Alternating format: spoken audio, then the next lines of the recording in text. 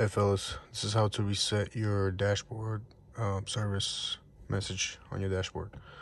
So I just got inside the car, haven't touched anything, changed the oil. Now I'm in here. First thing you do, you click start once, okay? Then you're gonna come here to your left. You can see this home button and an arrow to the pointing to the left. Hold that for 2 seconds and then you press this one. So we're gonna do it together. I'm gonna press this, hold it for 2 seconds, and then click on that.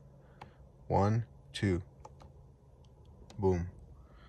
So now you are in. So what you gotta do, you gotta scroll down. It says plus. Once you get here, you click on the button again. And now it's gonna take you to full service tab. Click on it. And it's gonna ask you which service. You're gonna go to confirm service. That. Carried out, yes. And you just press confirm. I already did it, so I'm not gonna do that again. I'm just gonna go back. Alright. Share and like. Let me know what you guys think. If I need to explain anything else, just these 2 buttons. That's it. Alright, have a good one.